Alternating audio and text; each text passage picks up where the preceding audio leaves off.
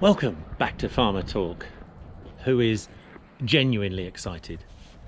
Summer hat, you'll notice, but yep, this is a combine, a particularly big one. In fact, one of these combines holds the world record, Guinness World Record for wheat produced cut in 8 hours. At something there or thereabouts, 800 tons in 8 hours. That's how big this thing is. And boom, boom, boom, here's another one. 20 years ago or so, I would have had one of this type of machine on the farm.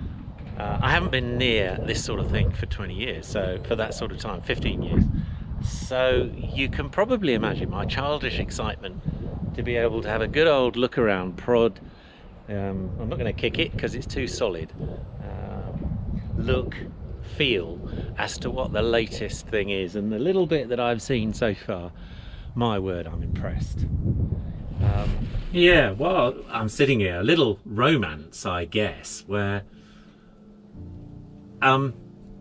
everyone, if you ever get a chance to sit in the passenger seat of one of these, try it, because it's one of the most wonderful experiences you could ever get, because these things are just unbelievable. And the sight of the wheat, if it's cutting wheat that is, piling in the front is otherworldly to me. Well, let me switch it another way, and this is going back 20 years and it wasn't as impressive as this, but similar sort of thing.